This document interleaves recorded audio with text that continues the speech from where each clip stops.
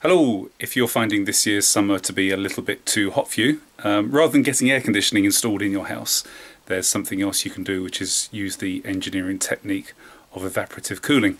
So to give you an example, this is my bedroom. This is the door out to the outside, and at the moment I'm reading on my slightly broken thermometer 32.1 degrees, so that's the air coming in. It's sort of jumping around to 32.6 and 7, so it's pretty high. Now let's just go through to the bathroom where I have set up in there.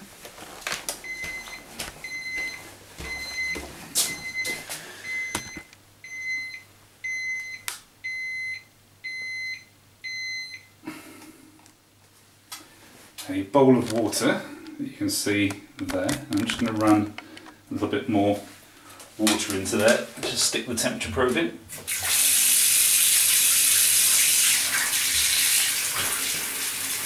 Now what you should be able to see is the water temperature is about 27 degrees, 26.9.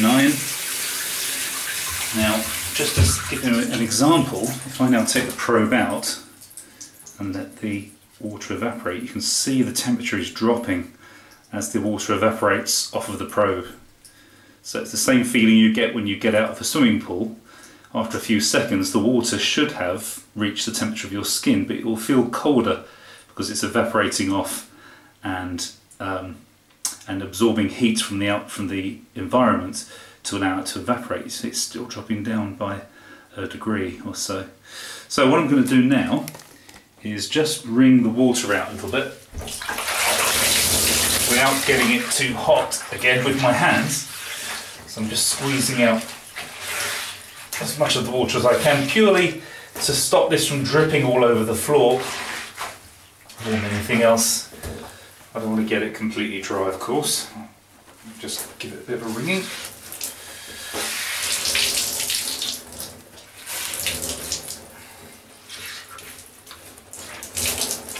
That should do a little bit more maybe.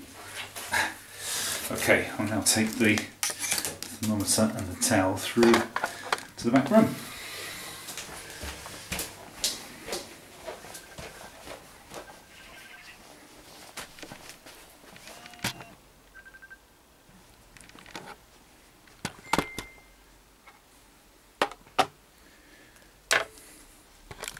Okay, so now what I'm going to do is hang the towel up on this rail up here.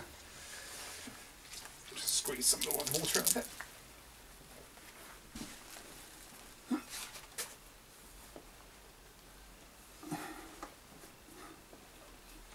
Now, even though the water temperature was 27, what I'm expecting is that now the towel's starting to evaporate the water, it should be a little bit lower.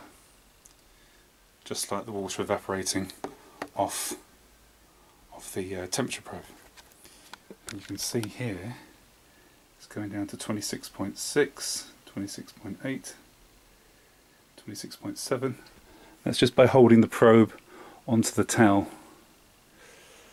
So I'm already losing 4 degrees, so 6 degrees. This is the towel is the air that's just on the surface of the towel is about 6 degrees cooler than the air which is coming in. Now the amount of cooling I get from that depends on quite a few different things. It can depend on whether the air is going out or going in. Hopefully the air is coming in this way. The surface area of the towel, the velocity of the air, the relative humidity of the weather today. If it's high relative humidity, then this won't work so well.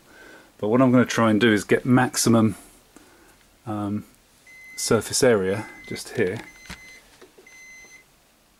and that should, if there's air coming in, that will be slightly cooled by the towel, even when the towel isn't soaking wet. If it's just slightly moist, so it's not dripping like this one is, then you'll get a little bit of cooling for free without having to pay for air conditioning or anything like that. So this is using evaporative cooling. It's basically a normal engineering process in buildings and offices, but this one is much simpler. It doesn't keep refreshing the water, you have to do it yourself. But the towel doesn't have to be particularly wet, it just needs to be slightly damp. So you can try that in front of your doors, by your windows, anywhere really, and it will slowly cool it down. So in the next video, what I'm going to try and show is that this actually has an effect on the room temperature. Thanks for watching.